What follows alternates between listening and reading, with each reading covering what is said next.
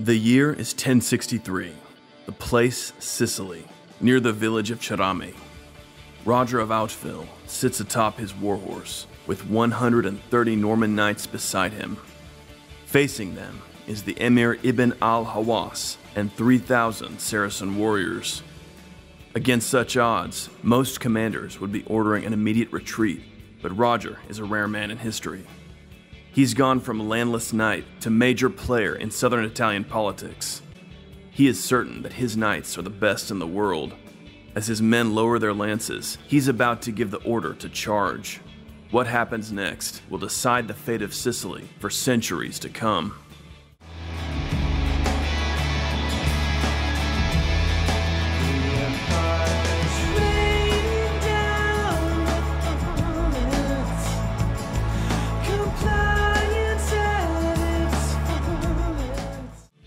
In a previous episode, we discussed how Roger of Hauteville and his undaunted wife Judith seized power in the Sicilian city of Troina. Thus, the Normans have carved for themselves a little domain in a region of northeastern Sicily called the Val Demone, inhabited mostly by Greek-speaking Christians. However, the vast bulk of the island is still ruled by an Arab emir, Ibn al-Hawas. Based in Palermo, the third largest and wealthiest city in the Mediterranean, Ibn al-Hawas presides over a lavish, powerful Sicilian emirate. Though shocked by the initial Norman successes in the north, he's not about to let Roger overrun his whole island, which has been controlled by the Saracens since the 9th century. Now, Ibn al-Hawas seeks help in eliminating the Norman threat once and for all. He dispatches messengers to Tunisia in North Africa, asking its ruler, Tamin, to send reinforcements. Tamin is happy to oblige, for Sicily provides an abundance of wheat to North Africa, which the Emir Tamin is loath to see lost to the Normans. Tamin sends not one, but 2 armies, commanded by his own sons, Ali and Ayyub. Ibn al-Hawas warmly welcomes the North African reinforcements. As the Tunisian troops are assembled alongside the Sicilian army, it becomes clear that this will be a coalition of at least several thousand. Berber warriors under Ali and Ayyub make up the largest contingent, while Ibn al-Hawas himself commands a sizable army drawn from the great cities.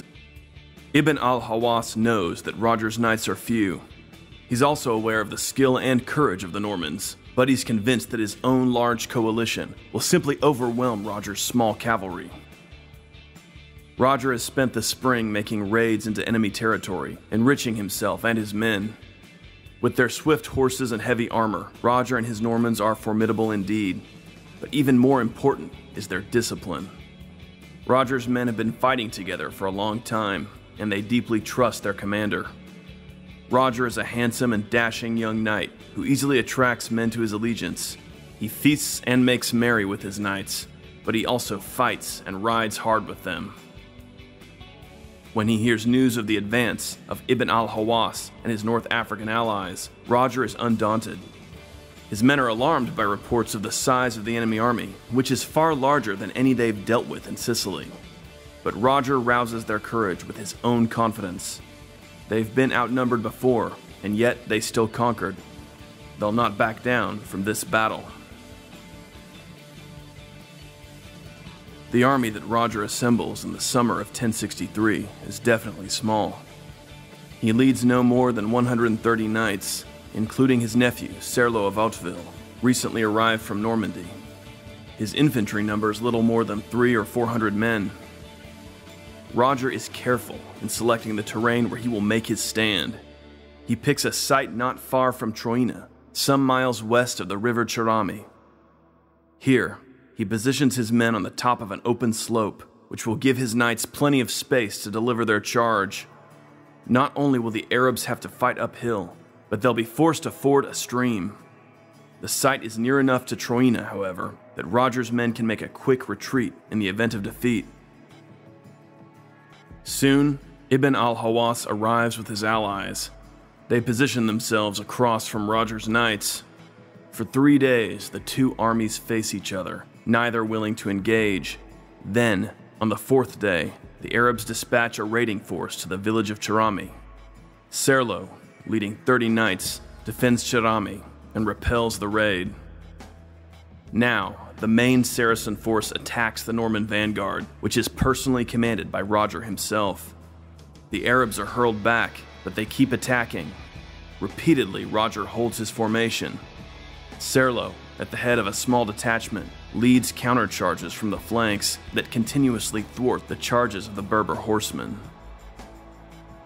By evening, the North African troops are exhausted from trying to attack the Normans uphill. Ibn al-Hawas and the brothers Ali and Ayub agree that nothing more can be done and command their men to withdraw. Roger seizes this moment. With the sun going down and the enemy exhausted, he begins slamming the retreating Arab and Berber forces with repeated cavalry charges. This spreads panic through Ibn al-Hawas's coalition, and the orderly withdrawal quickly collapses into a disordered rout. The Normans aggressively pursue their advantage, mowing down Saracen troops. By nightfall, the Arab and North African forces are annihilated. Roger captures the enemy camp. By morning, the Normans hunt down the scattered remnants of their foes with no opposition. The Norman victory at the Battle of Cerami is incredible. The booty captured is enormous, but the ransoms that come in later from captured Arab aristocrats make Roger and his band of adventure seekers fabulously wealthy. The loss has significant long-term consequences for Arab power in Sicily. Never again will the Arabs launch a large-scale offensive against the Normans. Although for the time being, Arab rule is secure in Palermo and the other great cities of the south, from now on the Arabs will be reacting to the offensive thrusts of the Normans. News of the victory is spreading all over Christendom. Roger himself sends word to Pope Alexander II. As they stand before the Pope, Roger's messengers report that, on the day of the battle, many Normans swore that they saw St. George himself, mounted atop a white charger, riding alongside them as they hurled back the Saracens. The messengers also present the Pope with a gift of 4 camels, captured from the North African army, much to the amusement of the Pope's court at the Lateran. Alexander II is overjoyed by Roger's achievement.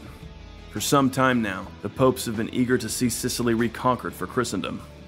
The Pope sends Roger a papal banner to sanctify his efforts and offers to soldiers fighting to restore Sicily a blanket absolution. Thus, Roger's Sicilian project becomes something of a proto-crusade, a theater in which the concepts of crusading will develop and evolve in the decades leading up to Pope Urban II's famous speech at Clermont in 1095.